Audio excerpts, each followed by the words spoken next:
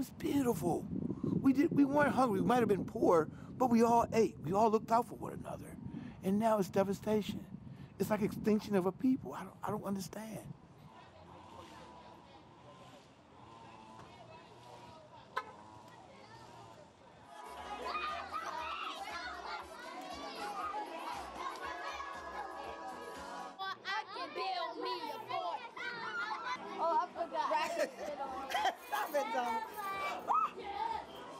Half a block away, someone was shot and killed. We could hear the bullets. You hear the gunfire, and we're in a community where kids know to duck and hide and take shelter. That's why a safe place is needed.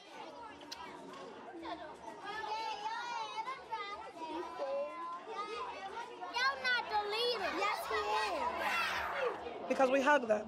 We say positive things to them. We let them know how special they are. And that's something that's missing at home.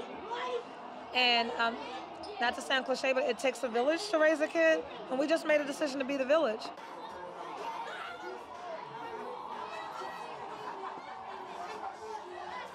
If we hear war, we think war. Like, now I have to be a soldier. Now I have to defend myself.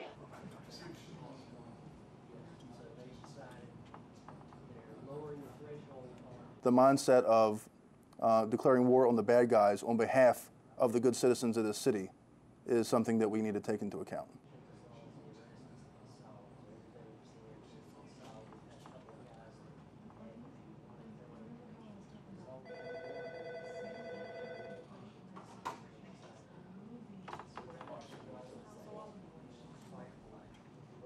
Now it's a collaborative effort where everything is on the table. All the intelligence is shared across the board, and what used to take weeks, if not months, is now taking days to put together and formulate a plan, operationalizing that plan, and putting cops on the ground to attack it. It's a life and death situation, and that is war. When life and death is at stake, and we're talking about lives that are at stake.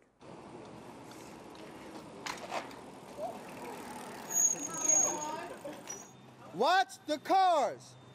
We learning to do the right things and not selling drugs like all these crackheads and all that other stuff be around here.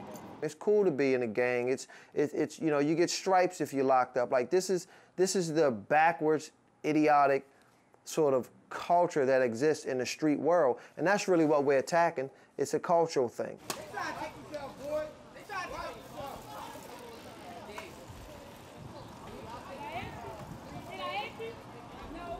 Respect for other people, respect for themselves. When you get that as a young person, you don't go hurt people. You don't go hurt yourself.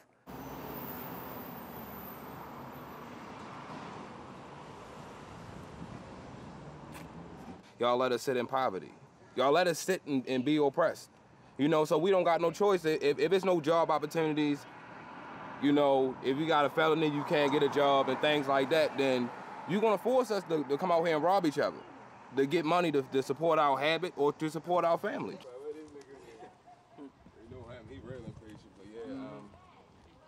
We need to come together collectively and provide these solutions, not for us, for the generation after us, because us, it's no more us. It's not about us no more.